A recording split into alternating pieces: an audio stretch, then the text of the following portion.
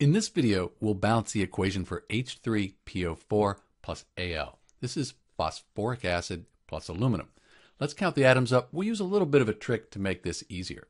We have 3 hydrogens, and here's the trick. We have a phosphate here and here. It stays together. We're going to call that just one thing. So we have just one phosphate ion. Aluminum, we have one of those. Product side, 2 hydrogens, just the one phosphate, and 1 aluminum. So everything looks pretty good except the hydrogens. Let's get this to be an even number. Then we'll be able to fix that over here. So I could put a 2 in front of my H3PO4.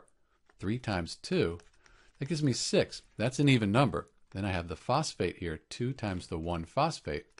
That'll give me 2 of those. Okay, let's leave the hydrogen and the aluminum to last. They're by themselves. They're really easy to fix. Let's fix the phosphate. So we have 2 phosphates here, 1 here. We put a 2 in front of the aluminum phosphate. We have the 1 phosphate times 2, and then the 1 aluminum times 2. So the phosphates are balanced. Aluminums are easy to fix. It's all by itself.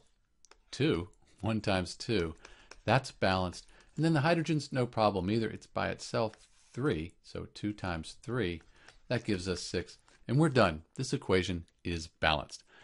Something that's helpful when you're balancing equations, if you have something like Al by itself or just H2 all by itself, leave those till last. That makes the balancing easier. This is Dr. B with the balanced equation for H3PO4 plus Al. Thanks for watching.